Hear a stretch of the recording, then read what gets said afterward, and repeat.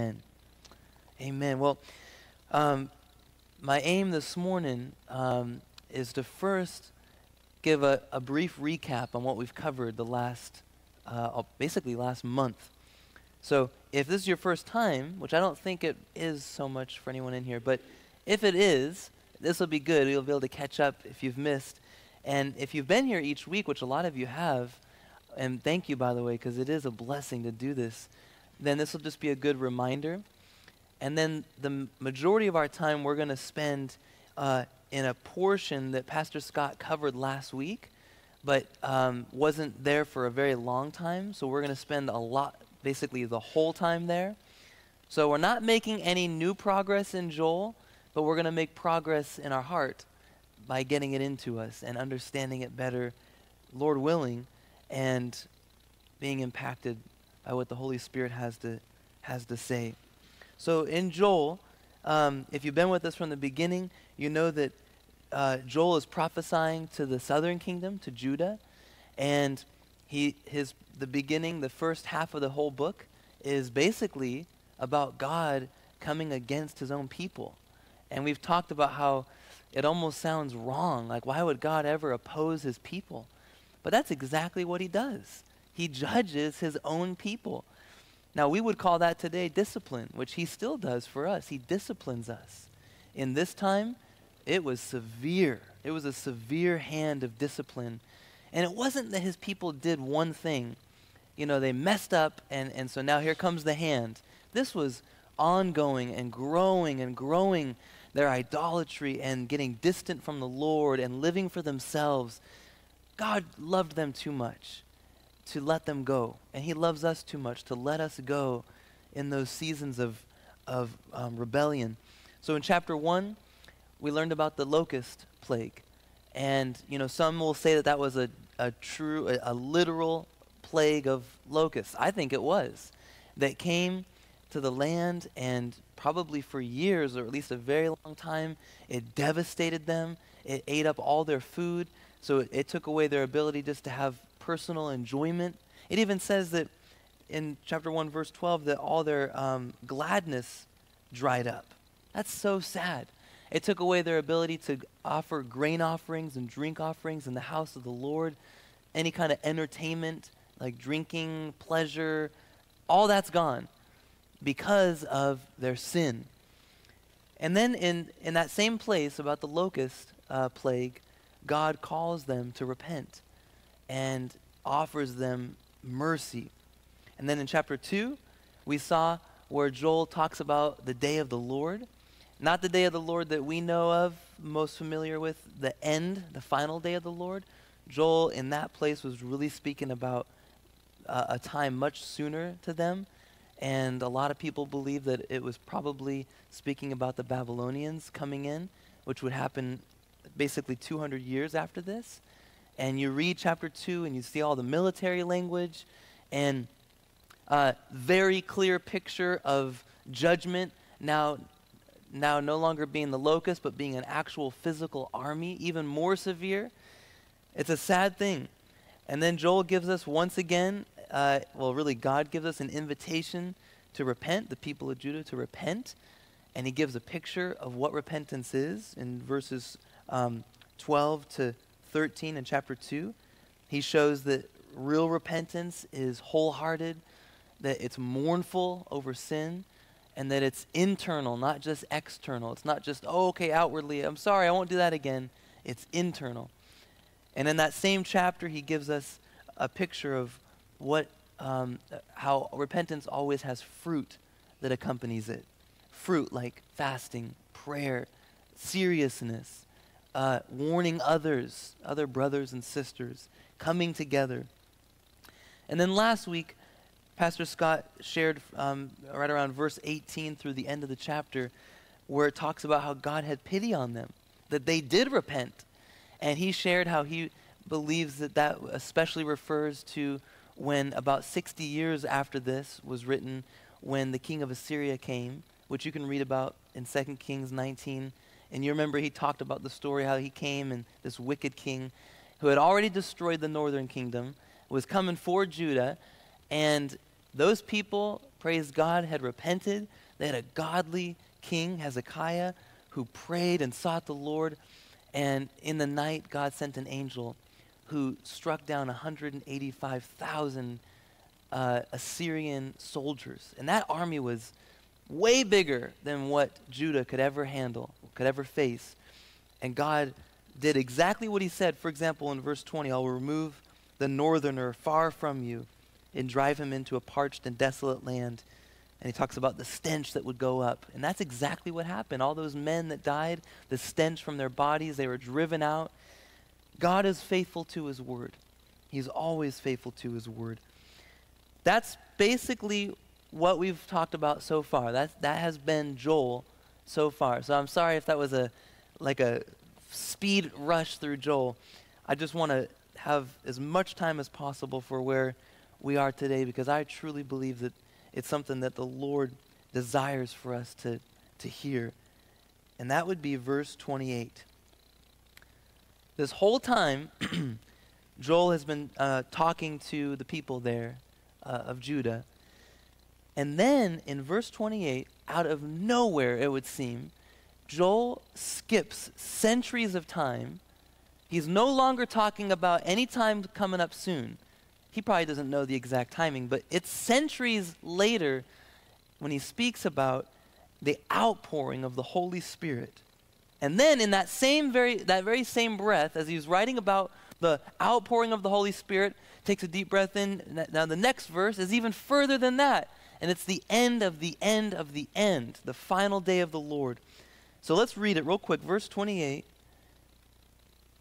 You almost get whiplash when you read it, because he's been talking about something much sooner, and now it's way further out. And it shall come to pass afterward, and this is chapter 2, verse 28, that I will pour out my spirit on all flesh. Your sons and your daughters will prophesy. Your old men shall dream dreams, and your young men shall see visions. Even on the male and female servants in those days, I will pour out my spirit. Now, verse 30, he goes even further into time, and this is the final day of the Lord. And I will show wonders in the heavens and on the earth, blood and fire and columns of smoke.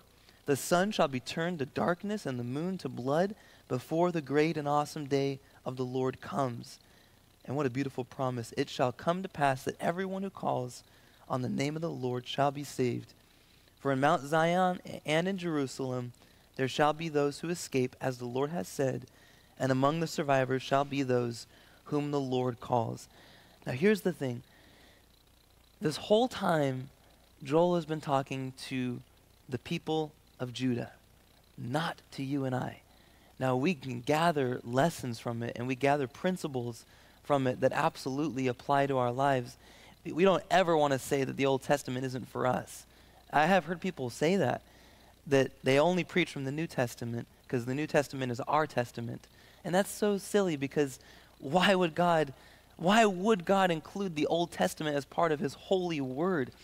From the Old Testament, we're warned. We learn things. We observe from the bad example, the good example of other men and women of Israel. We see God's, the weaving of Jesus throughout the pages of every single book and prophet, all the way up till the New Testament that we, are in. So you never discount the Old Testament. But the Old Testament is not written to Zach. That's why we don't take things like Jeremiah 29:11. I know the plans I have for you, declares the Lord, plans to prosper, and that verse. It has total application to us, but not in the sense that God wrote that verse for your life and my life in particular. It was for a specific people at a specific time. And with Joel, for example, I'm just going to pick a random verse. I'll just say chapter 1, verse 4. When Joel said, what the cutting locust left, the swarming locust has eaten. What the swarming locust left, the hopping locust has eaten. What the hopping locust left, and the destroying locust has eaten. That has application in my life that I can gather from that. I can recognize, wow, look what sin does. It brings about discipline. In this case, it was locust. But that verse is not about my life. I don't have locust in my life. But when you come to verse 28 of chapter 2, it has complete application to you and I. All of a sudden, it's about you. It's not about Judah. That's amazing. Everything Joel has talked about has been Judah. Verse 28 is not about Judah. I mean, he wants them to know this is coming. There's a day coming, but that's not going to be for you guys. You're already going to be gone. You're going to be with the Lord. This is for Jason and Nikel and Shannon and Sierra and Mama Green and the Tabernacle of Tampa Bay and the other churches and other believers in a future day. Peter and James and John and Paul and others, when I will pour out my Spirit. And that's why it's too significant for us to not spend a little bit of time thinking about the outpouring of the Holy Spirit. The fact that God's Spirit dwells inside of us, empowers us, changes us. This whole book, I know it doesn't always seem like it, but this book has been a book of hope. There's been a lot of judgment. There's been a lot of warnings, a lot of just sadness, seeing how the people of God, their hearts have been toward God, distant from God. But it has been a book of hope in things like what the locusts have eaten, I'm going to restore. The years that the locust has eaten, or in other words, what your sin has damaged and taken away, I'm going to restore. That's hope. Or my people will never again be put to shame, those who take refuge in me. That's hope. When chapter 2, when he talked about the mercy of God, that he's long-suffering, that he will grant mercy to those who truly repent. That's hope. But this verse about the outpouring of the Holy Spirit before the great and final day of the Lord, that is such amazing hope that we would not be left to go through life alone. We would not be left to try and strive and do and hopefully we'll do well. We have the Holy Spirit poured out upon us. Now, keep a finger in Joel 2, but if you would just turn, can anybody guess where we're going to turn? Another chapter 2, anybody know? Acts 2. So turn over to Acts 2. I know this is super familiar to, probably all of us, but as you're turning, you know that Jesus, when we get to Acts 2, Jesus had already told his disciples to wait. He told them specifically, Luke 24, he said, behold, I'm sending the promise of my Father upon you, but stay in the city until you're clothed with power from on high. I'm sending you the promise. What promise? Where was that promised? Joel 2. That's where it was promised. Also Ezekiel, I think 36, other passages as well, but especially Joel 2. I will pour out my Spirit. Your sons and daughters will prophesy. Old men dream dreams, blah, blah, blah, blah, blah. That was the promise. And then also Jesus talked about it a lot too. When he was with the disciples for 3 years, he continually told them, I'm going to send you a comforter. I'm going to send you the Holy Spirit. He's going to teach you. He's going to bring things to your remembrance. He's going to comfort you in my absence, my physical absence. And then even if you just look at Acts 1 verse 8, even here, Jesus, these are his last words before he ascended to the Father. He said, you will receive power when the Holy Spirit has come upon you, and you will be my witnesses in Jerusalem and Judea and Samaria and to the ends of the earth. So Jesus was crucified at Passover, and now it's been 50 days, and now it's Pentecost, where they celebrate and remember when God gave the law and all that means. And there's 120 believers that have taken Jesus up on his word. They truly believe that what he said is true. I mean, look, he rose from the dead. That was amazing. We can trust him. And they're locked up in a room, and they're praying, and they're seeking God, and they're just waiting. They don't even know what it's going to really look like. And I'm sure that many of them who know the Jewish scriptures are thinking about Joel 2. They're thinking about, yeah, I remember when Joel talked about, God spoke through him about this, how this day was going to come. Like, what is that going to be like? I mean, we're praying. I'm not really seeing it happen yet. I mean, it's exciting. I feel joy welling up in my heart, but what's it going to look like when the Holy Spirit of God is poured out upon us? And then the day comes, Acts 2, and when the day of Pentecost arrived, they were all together in one place, and suddenly there came from heaven a sound like a mighty rushing wind, and it filled the entire house where they were sitting. And divided tongues as of fire appeared to them and rested on each one of them. And they were all filled with the Holy Spirit for the first time and began to speak in other tongues as the Spirit gave them utterance. It's amazing. A lot of the Jews who were in town from all over the world for Pentecost, they heard a noise. I don't know if they heard them, because it wasn't a real wind. It was the sound of a wind, maybe like a hurricane force wind. Maybe they heard the sound. I don't know, because it says that it was in that room, so maybe the wind sound was only in the room. But they heard something, the Jews that were in town. Probably they heard the people, there was 120 of them, speaking in these other tongues, these other languages, declaring the wonders of God. And they gather, and then more gather, and more gather, and more gather. You know, when one crowd gathers, it just keeps getting bigger. And they're very bewildered. How are these people knowing our language? I mean, aren't these guys from like the local area? How do they know my language? I'm from way over here. And Peter stands up and he preaches a message to them, an amazing, it's his first message ever, his first sermon. And it's an amazing and effective sermon. And in his message, he specifically quotes Joel, but he adds something to what Joel says. So look at verse 16 of chapter 2 of Acts. Peter says, "This is what was uttered through the prophet Joel. In the last days, it shall be, God declares, that I will pour out my Spirit upon all flesh, and your sons and daughters will prophesy, and your young men shall see visions, and your old men shall see dreams.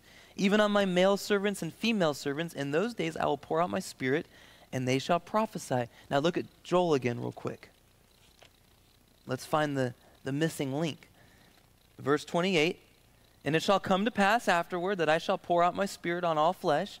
Your sons and daughters will prophesy, your old men shall dream dreams, and your young men shall see visions." So looks like Peter kind of reversed that. He put the young men first, the old men next. No big deal. Verse 29, "Even on the male and female servants in those days I will pour out my Spirit." End. That's it. But Peter doesn't end there. He says, in those days, again, verse 18, "Even on my male servants and female servants, in those days I'll pour out my Spirit," not end, comma, "and they shall prophesy." That doesn't even seem like a big deal, but it's a huge deal. Peter just added to the Word of God. Who does he think he is? No, what it is Peter is filled with the Holy Spirit. He's quoting from Joel, but God, the Holy Spirit, is doing something inside of him and inside the men and women right there in the room, and he is revealing something. God is revealing that now that the Holy Spirit has been poured out, the fulfillment of what Joel talked about, now all of God's people are prophets, not some like Joel, Isaiah, Micah. Everyone is a prophet. What's a prophet? Just someone who speaks for God, someone who speaks on behalf of God with the authority of God. Now all believers who have the Holy Spirit living inside of them are prophets. And the example is happening right there in front of them, because all the men and women, the 120 of them, are doing just that. They are speaking in other languages as the Holy Spirit gives them utterance, and they are literally declaring the wonders of God. They're just praising God. They're probably preaching the gospel. They're just blessing God in other languages, but they're prophesying. Prophecy is not just like foretelling, like Joel foretold the day of the Lord, the Babylonians possibly, the locust invasion, things like that. That is prophecy, but the prophecy that we know and what God has given to us is speaking truth. Speaking truth that is anointed by the Holy Spirit, that is truly from the heart and the mind of God. And it's amazing to think that you and I, we're prophets. We are prophets. We speak for God in a humble way. Now, we don't make up stuff. We don't say, "I've got a word from the Lord for you," unless the Lord has so clearly given you something. That's not the kind of prophet that we are. We speak these words here, but with the power of the Holy Spirit that people in the Old Testament did not have. Prophets did. They had, drips, like the Holy Spirit would drip down, but he has now been poured out into us. And so Because of how significant that is, I just want to share a few things about now that God's Spirit is in us, how that changes us, how that affects our lives. And number one, which, I mean, it's just so obvious throughout the book of Acts, is that God's Spirit in us makes us bold and effective witnesses who testify of the Savior and warn of judgment.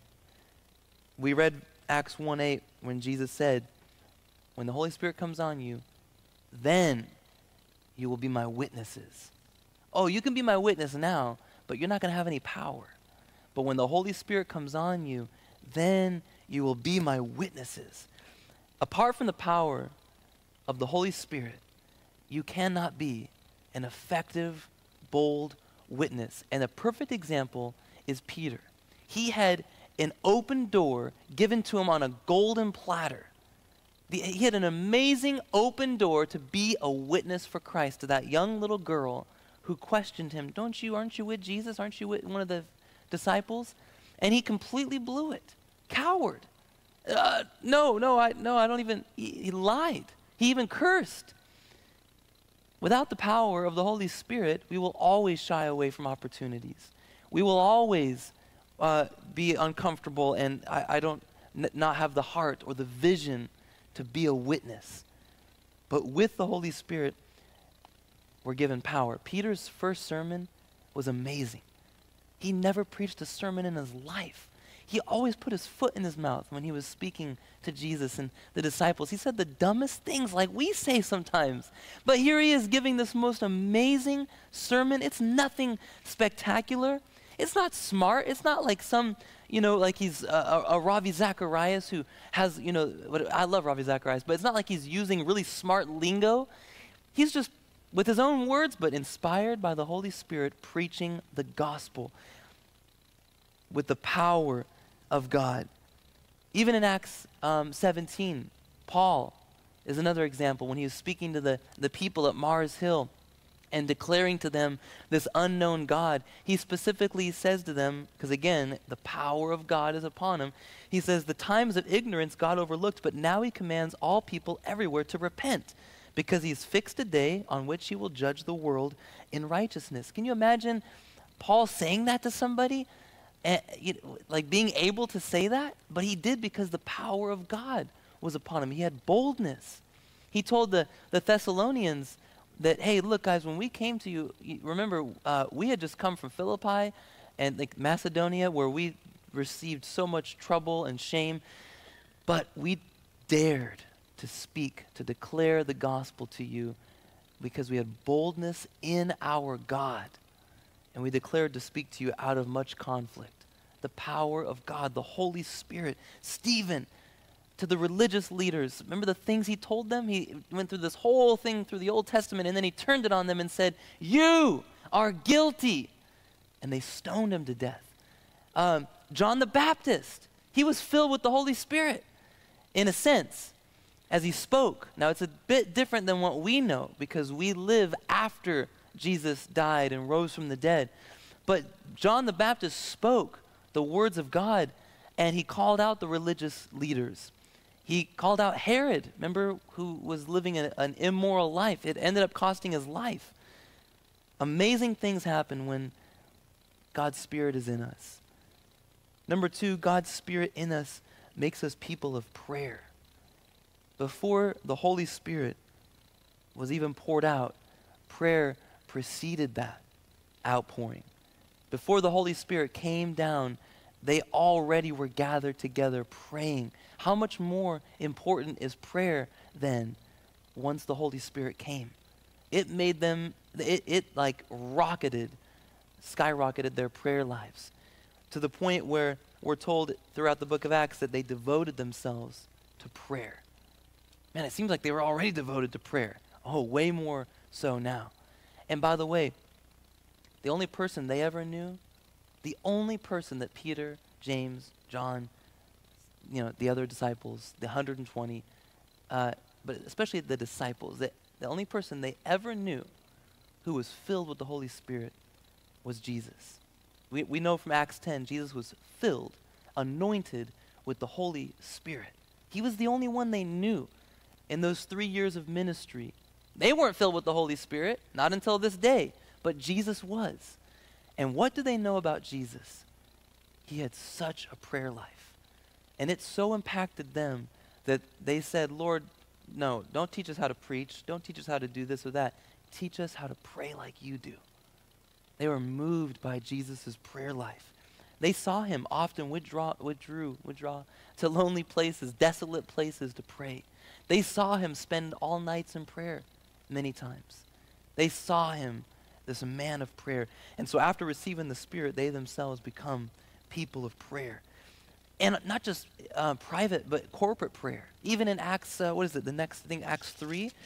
Yeah, the Acts 3. Remember Peter and John, they went into the temple at the hour of prayer. That's corporate prayer. They didn't forsake that either. They continued in prayer.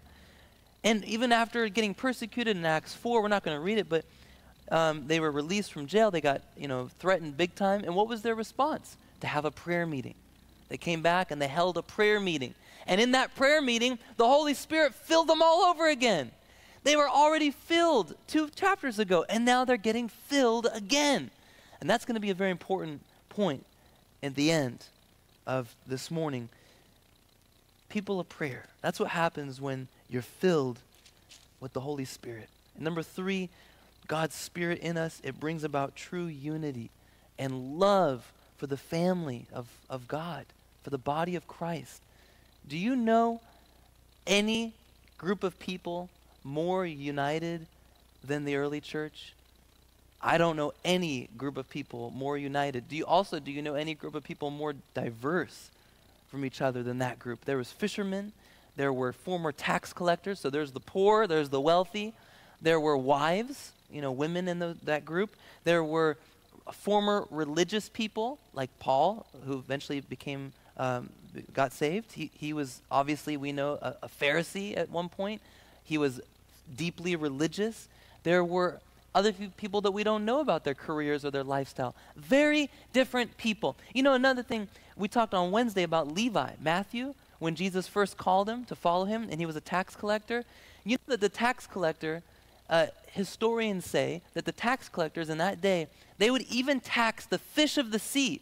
So that means that when Peter and John are out fishing and bringing in their fish before they met Jesus, and they're cleaning off their fish and bringing them home for their family and going to sell them and make an income, that they're going to be taxed by people like Levi for that fish. But yet now they're together.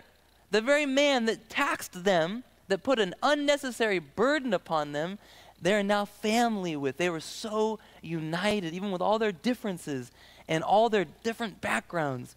And look at Acts 4, just this quick little verse here in 32, chapter 4, verse 32.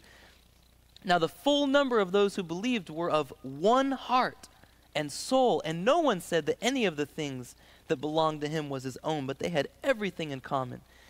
That is so different than what we know today. And look, the truth is, without the Holy Spirit, our unity is, if it's without the Holy Spirit, our unity is totally superficial. And the best example that the Lord gave me was, as I thought about it, is work. Like, I'll just give you an example about where I work. I work at a consulting firm. I'm not a consultant, but I'm an assistant. So I book all their calls, schedule all their meetings, all their travel, all their expenses, all that kind of stuff. And I work with other people. Now, I go to work every day. I've been there for 2 years. I go every day, 9 to 5, sometimes a little bit longer. So I know my coworkers. I know the 6 people that I'm an assistant for. I know them. I know what their preferences are. I know what they expect of me, what I expect of them, etc. I'm united with them. I really am. I mean, I have to be. You have to be with your coworkers. But if it wasn't for me working there, I wouldn't have anything to do with any of them. I wouldn't hang out with them. I mean, I wouldn't even know them. We're not like each other. We've got totally different ideas and belief systems and feelings about things. The only thing that unites us is that we work together. And so then there's a bond. And I do love them. And I do care for them. I'm not trying to say I hate my coworkers. I'm just saying the bond that we have, it's superficial. It's just work. That's the bond that we have. Now, there are some that I've been ministering to, and I've been praying for God to, and in fact, one that is just amazing the things that God has opened the door for me to be able to share with a lesbian. And it's been such a blessing. So there is a special bond beyond the superficial work bond. But if it wasn't for work, a lot of these relationships, yours too, in your work setting, just wouldn't exist. But in the church, in the family of God, totally different. We are very different from each other, like at work. Different interests, totally different backgrounds, different parenting styles, different ideas of what's fun, different whatever. But in the church, in the family of God, it's very different because we are united. The bond of the Holy Spirit, the bond of peace, the love poured out. We're blood bought. We're washed with the same blood, cleansed. We're indwelt by the same Holy Spirit. There is unity here, even though we're not a perfect church, there's unity here that you will never, ever get at work or at any other setting where people are linked together. Now, our unity can always grow, but with the Holy Spirit, with God's Spirit in us, there is true unity, true love. Number 4, God's Spirit in us empowers us to live holy lives. What is the name of the Spirit of God who lives in us? Anybody? What? Oh, Holy Spirit. The Holy Spirit. So the Holy Spirit living in us makes us holy. He empowers us to live holy lives. We don't just have a hit list on sins that we're trying to get rid of, and we need to grow in our knowledge of God's word and we'll be able to be better equipped to fight those. No. We fight sin by the power of the Holy Spirit living in us. That's why Paul can say, put to death what's sinful in you. Not because of your knowledge of the word, that's very important, but with the power of the Holy Spirit, we put to death sin in us. We know from Philippians 2, Paul said, work out your own salvation with fear and trembling, for it's God who works in you both to will and to work for his good pleasure. God in you, the Holy Spirit. I mean, if you look at the lives of these people that Joel prophesied about, the Holy Spirit being poured out, if you look at the lives of these people in the book of Acts, the early church throughout the New Testament, they are marked by holiness. I mean, these people are sacrificial. They're giving up property. They're giving up money. They're bearing with each other when there's difficult relationship problems, communication, and most notably of all, the fear of God is all over the early church. You can read about it many different times in the book of Acts where it says, and the fear of God was upon them all. How? Because the Holy Spirit was present and was empowering them to live holy lives. I've got 2 more that I felt the Lord wanted me to share. Number 5, God's Spirit in us brings about tremendous fruit for his glory. When Peter preached, 13 people got saved. Oh wait, I got that wrong. 3,000 people got saved. And then just the next chapter later, 2 chapters later, another several thousand are saved. And then as the book of Acts goes on, we're told that the Lord added to their number daily those who were being saved. That is a lot of fruit. And we know that those 11, 12, and then 120, and then growing, turned the world upside down or right side up. And they were accused of that even later on in the book of Acts by religious leaders. Oh, they're turning the world upside down. And they've come here to Jerusalem. They're spreading this message. They did. They changed the world because the Holy Spirit was in them and empowering them. And everyone lived on mission. They lived as if they were on mission. They no longer lived for their careers. They no longer lived for themselves because the Holy Spirit was poured out now upon them. And they lived on a mission to be a witness for Jesus, empowered by the Holy Spirit that Joel talked about. And so, for example, when Saul came on the scene and broke out a terrible persecution against the church, and everyone except for the apostles was scattered all around the area, what does it say? They preached the word wherever they went. These weren't apostles. These weren't church leaders at all. They were just church members. They were just average. They weren't in any sort of leadership. And yet, everywhere they went, they preached the word. Everywhere they went, because, Again, they were empowered with the Holy Spirit. When we read the book of Acts, I mean, if you just are honest, and then you look at today, do you not see a big gulf, a big difference between the fruit, the blessing, the movement of God in the book of Acts and what we see today? And look, I know that because I've heard it so many times, and I will never agree to embrace this idea, but I've heard so many people say that the book of Acts, that was just a different time. God needed to validate this message of the gospel that was now complete. Now Jesus had died and rose from the dead. Holy Spirit poured out. He needed to validate it. And that's why there were miracles. That's why there were signs and wonders. That's why there was 3,000 people being saved and then more and then more.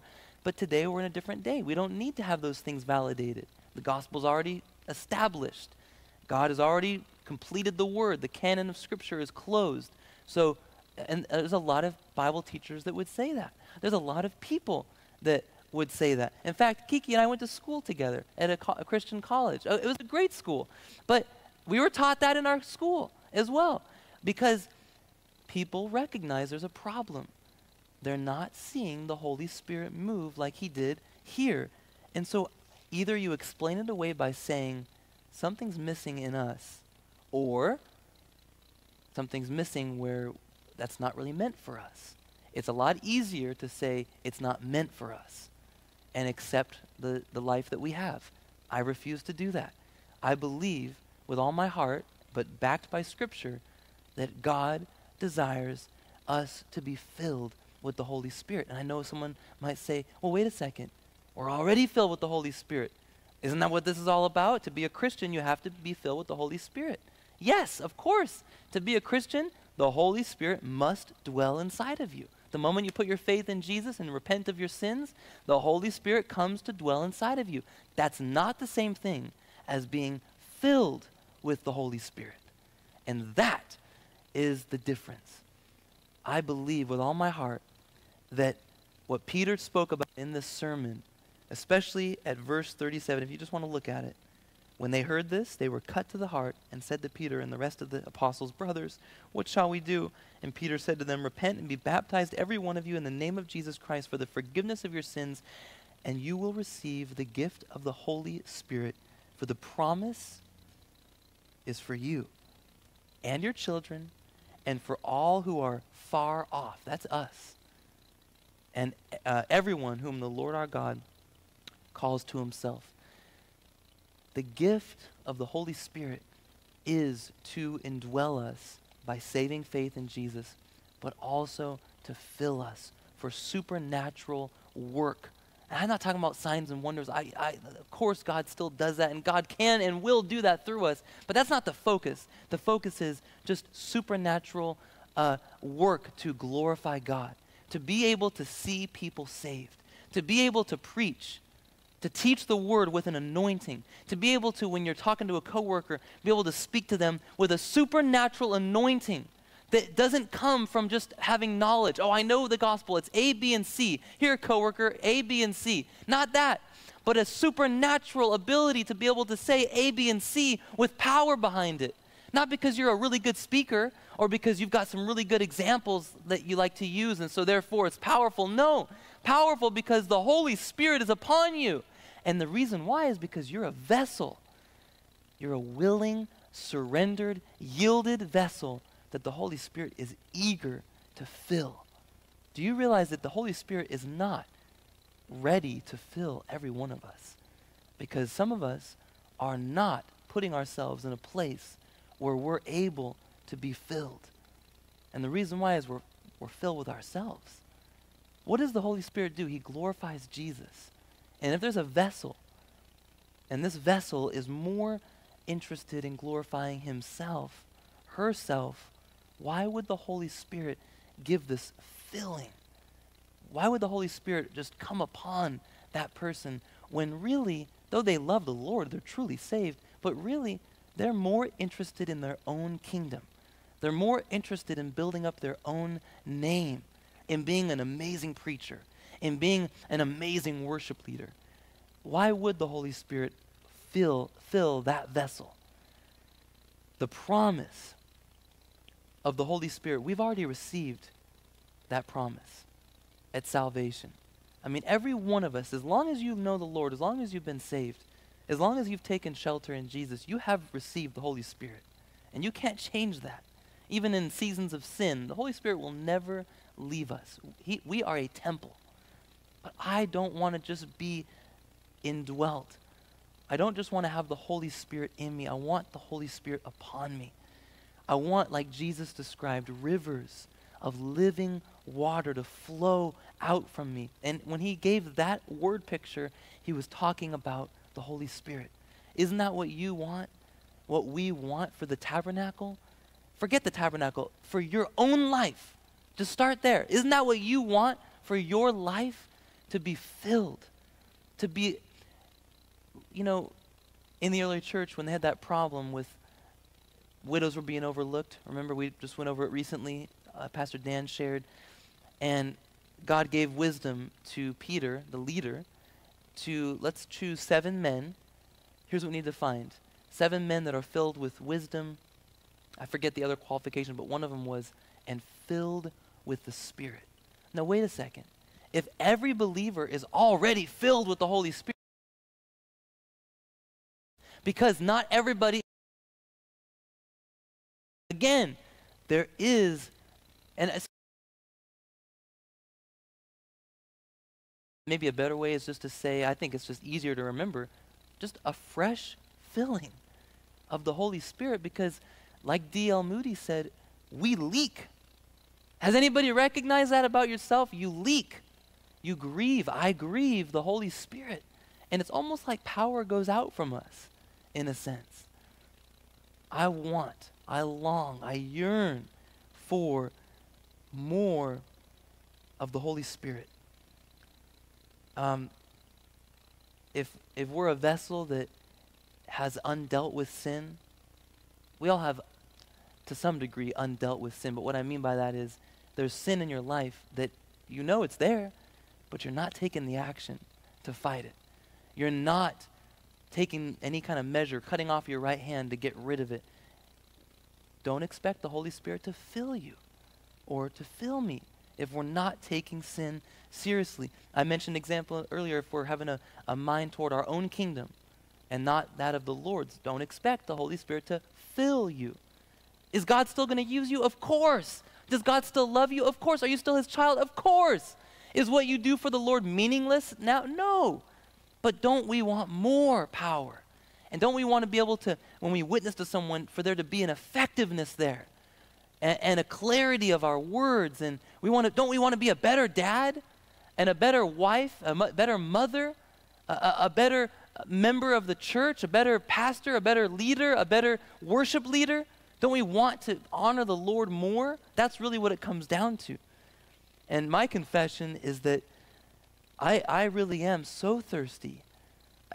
I think a lot of you are too, but I long to be filled with the Holy Spirit. And I want to overflow with rivers of living water. I am not content with what we look at today, the American church. I'm not content with that.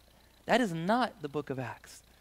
I believe that God has more for us. And I believe that when Joel prophesied about the outpouring of the Holy Spirit, it wasn't confined to just Acts 2, that it went throughout the church age, all the way up to the end, the great and final day of the Lord.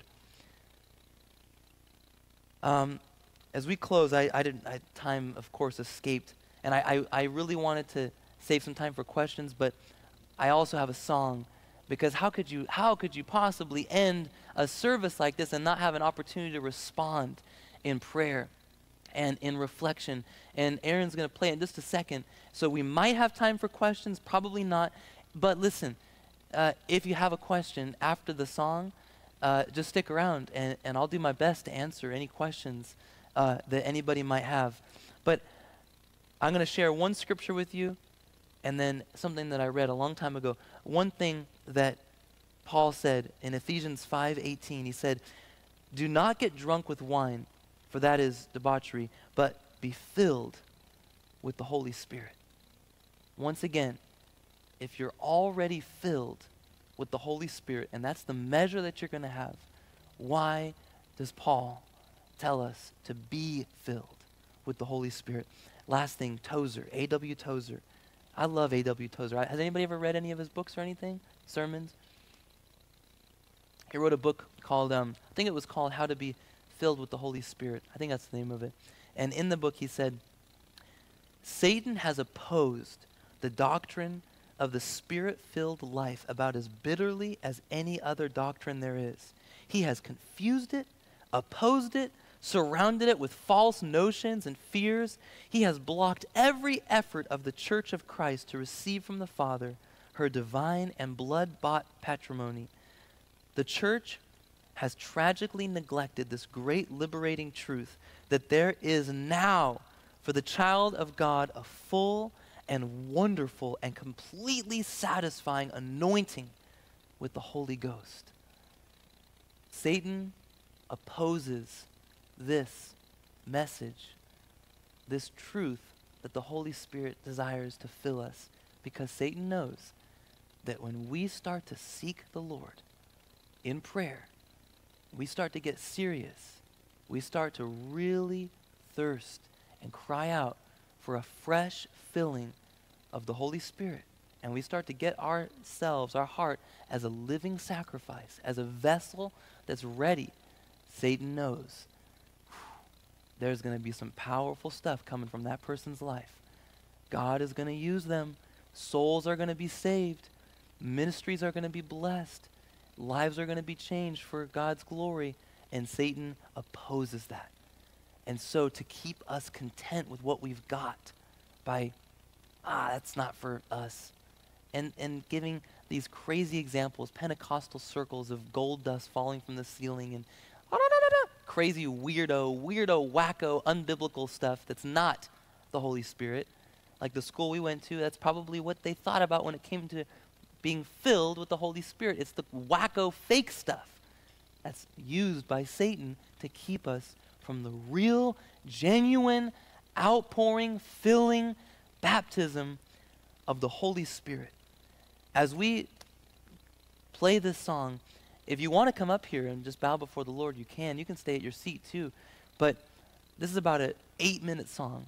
So it gives us a good amount of time to just reflect and to pray and to take what Joel said, what he prophesied, that future day that was directly aimed at us and the people in the book of Acts and all throughout this, what we call the church age, to take that to heart and just to examine our hearts. So Lord, we do thank you for your word. Man, thank you for your word that teaches us, your word that instructs us, your word that enlightens us, revives us, leads us, guides us, corrects us, warns us, stops us, changes us, impacts us. Thank you for your word.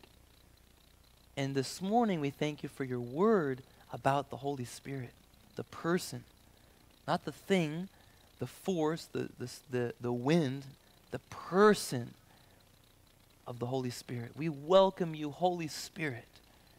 We welcome you, Holy Spirit, to come upon us, to fill us, to change us for extraordinary ministry, extraordinary service to our Lord.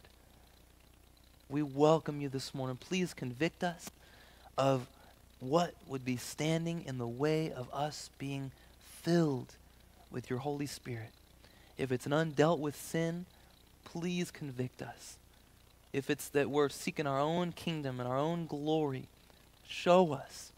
If it's that we're not even really pursuing you, we're not spending nights in prayer, time in prayer, earnest, diligent prayer, show us.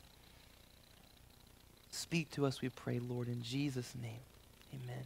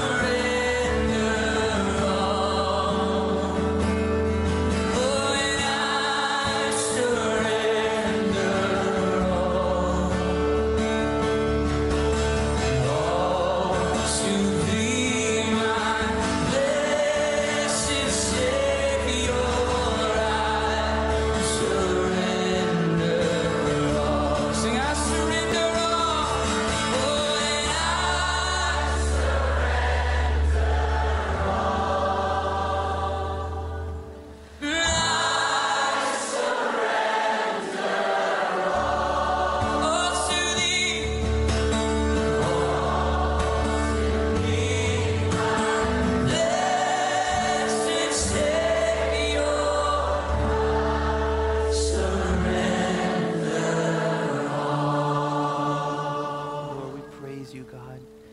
We know that word is the key, Lord, surrender. We know that is necessary to be able to walk in the fullness of your Holy Spirit. We must surrender. And I pray that as we leave here this morning, that you would show us by the ministry of your Holy Spirit convicting our hearts. Show us, Lord, what is it that we're holding back? We're not willing to just lay it down. What sin is it, Lord, that we're just not taking seriously? We're just letting it continue in our lives. Lord, what attitude do we have that is wrong, that we're not willing to crucify? What thing is it, Lord? What is it? What spiritual matter are we neglecting, Lord, that would prevent us from being filled with your Holy Spirit? Because if there's a lack of being filled with your Holy Spirit, then there's a reason for it. And we pray that you'd show us, Lord. And we pray that we would have our own Pentecost, Lord. That we would have our own outpouring of your Holy Spirit for your glory. That we would be bold and effective witnesses, Lord. That we would be holy, Lord. That we would put to death sin in our lives like never before. That we would have true unity and a special bond like never before with our family and the Lord. That we'd see tremendous fruit, Lord. People coming to Christ through our ministry, through our evangelism, like we've never seen before. That we would see you do great and mighty things that we've never seen before, Lord. We ask you for these things. And we just thank you for this time this morning. Thank you for your word. Thank you for your presence, Lord. In Jesus' name, amen.